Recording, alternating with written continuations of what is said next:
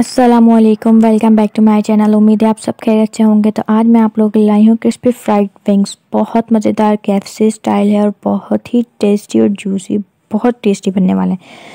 तो चलिए चलते हैं अपनी वीडियो की तरफ। तो सबसे पहले मैंने यहाँ आधा किलो बाजू लिए हैं, जिन्हें मैंने धो के अच्छे से खुश कर लिया है। ये देखें, आपने धो के आपने इस तरह अच्छे से रखना है इनको। अब हम इसमें कुछ मसाले शामिल करेंगे। तो सबसे पहले मैंने यहाँ लिया आधा कप दूध, वो शामिल करेंगे। फुल क्रीम वाला आपने दूध लेना है, मलाई वाला यानी। और अब हम इसमें कुछ मसाले डालेंगे। कुटा हुआ धनिया मैंने यहाँ लिया 1 चम्मच, कुटा हुआ ज़ीरा 1 चम्मच, लाल मिर्च पाउडर 1 चम्मच, नमक हस्ब ज़रूरत मैंने यहाँ आधा चम्मच लिया है। आप सब चीज़ें मसाले अपने टेस्ट के हिसाब से ज़्यादा और कम भी कर सकते हैं। 1 चम्मच मैंने भर के लहसुन अदरक का पेस्ट लिया है यहाँ। और अब हम इसमें डालेंगे सिरका। तो 2 चम्मच भर के मैंने यहाँ सिरका लिया है। और 1 चम्मच भर के मैंने यहाँ लिया है सोया सॉस। और साथ ही इसमें मैं शामिल कर दूंगी 1 अंडा।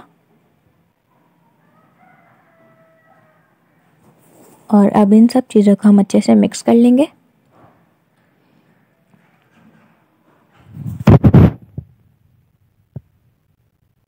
तो ये देखिए, अब हमने इसे अच्छे से मिक्स करके इसे फ्रिज में रख देना है तकरीबन आधे से 1 घंटे के लिए, मैरिनेशन के लिए। तो यहाँ देखें आधा घंटा हो गया है मुझे। अब हम इसकी कोटिंग का सामान तैयार करते हैं। तो एक बॉल लेना है जिसमें हम डालेंगे 1 कप भर के मैदा।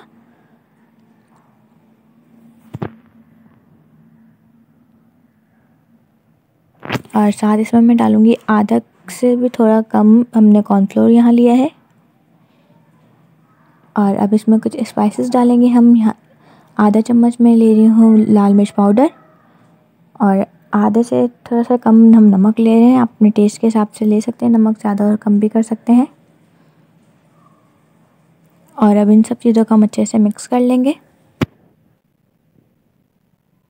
तो ये देखें, कोटिंग भी हमारी रेडी है और विंग्स भी हमारी रेडी है।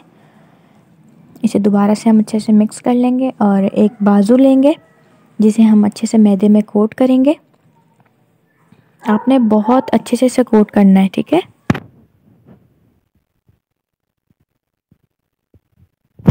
तो देखें, इस तरह अच्छे से दबा दबा के हम बाजू को अच्छे से कोट कर लेंगे और इसे निकाल के साइड पे रख देंगे। इसी तरह से हम सारे तैयार कर लेंगे। तो देखें, सारे बाजू तैयार हैं। अब हम क्या करेंगे, एक और बाजू लेके अब हमने जो मैरिनेशन का सामान था ना, अब हम उसी में इसे दोबारा कोट करके फिर दोबारा मैदे में डालेंगे। और इसी तरह अब हम सारे कोट कर लेंगे। और अच्छे से आपने मैदे में कोट करना है दोबारा से जब। और इसे जब आप झाड़ेंगे तो इतने अच्छे से इस पर क्रिस्पी तैयार होंगे ना क्रम्स। आपने इस तरह से इसको अच्छे से झाड़ना है।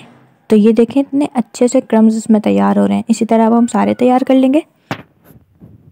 तो यहाँ देखें, सारे मैंने तैयार कर लिए हैं। अब हम इन्हें फ्राई करते हैं। तो फ्राई पैन के लिए मैंने यहाँ ऑयल लिया है कढ़ाई में। इसे गर्म होने देंगे और एक एक करके अब हम इसमें बाजू रखेंगे, विंग्स।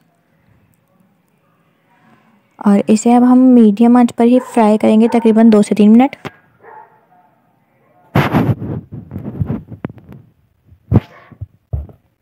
तो आंच आप देख सकते हैं कि मैंने किस तरह बिल्कुल हल्की आंच पे इन्हें फ्राई कर रहे हैं हम, मीडियम आंच पर ही। और जब 2 मिनट हो जाए तब इनका कलर चेंज हो जाए तो अब हम इसकी साइड चेंज करेंगे इस तरह। और दूसरी साइड से भी 2 से 3 मिनट पकाएंगे।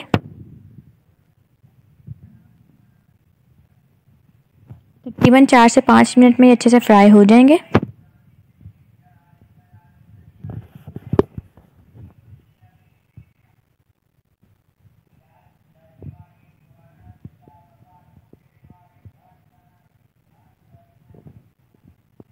तो ये देखें, 5 मिनट हो गए, 5 से 6 मिनट, और ये अच्छे से फ्राई हो गया। अब हम इन्हें निकाल लेते हैं।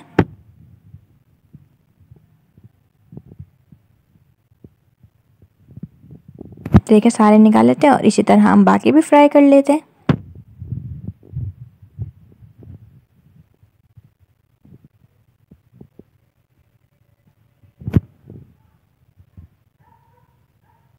तो बाकी के भी डाल दिए और ये फ्राई करते हैं। तो ये देखें, मज़ेदार क्रिस्पी विंग्स तैयार हैं। अगर आप लोगों को मेरी रेसिपी अच्छी लगी, प्लीज़ वीडियो को लाइक किया करें, चैनल को सब्सक्राइब किया करें। फिर मिलेंगे नई वीडियो से। अपना बहुत सारा ख्याल रखिएगा। अल्लाह हाफ़िज़।